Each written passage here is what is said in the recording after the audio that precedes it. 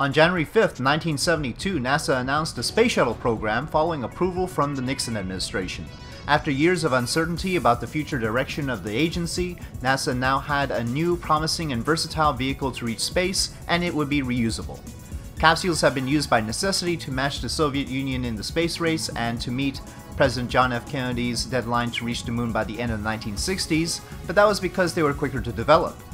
Capsules like the Apollo command module were not, however, designed to be reused, so all the expensive electronics and life support systems went to waste after just one use, a massive blow since they cost as much or more than the launch system.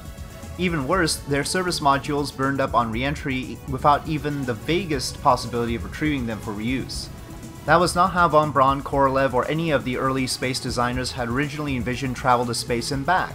They had favored space planes from the start and had been forced into capsules by expediency.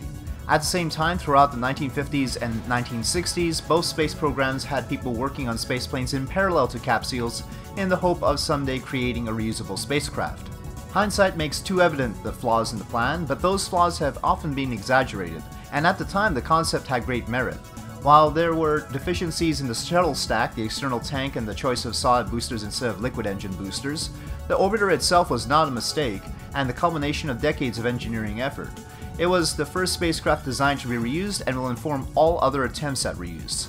It was successful on its very first launch. The turnaround time for the Shuttle Columbia between its first and second launch was 212 days, and the quickest turnaround for a shuttle was Atlantis between STS-51J and STS-61B, which was 54 days. For such complex vehicles, that is still a remarkable achievement. The orbiters were meant to be flown on 100 missions each. The orbiter that flew the most was Discovery, which had 39 flights and accumulated 364 days, 22 hours, and 39 minutes in space, a few hours shy of a year. A major blow to the economic viability of the program was the end of commercial contracts being flown on the shuttle after the Challenger disaster, diminishing a source of revenue and one of the great perks of flying a payload on the shuttle, sending one of your own company's people on the mission with the payload. After Challenger, the shuttle was not allowed to compete in the commercial market, and efforts to improve turnaround understandably took a back seat in favor of safety. Despite its problems, no vehicle type has launched more astronauts to space than the Space Shuttle, and it did ultimately accomplish its original intended mission to facilitate the construction of a large orbital station.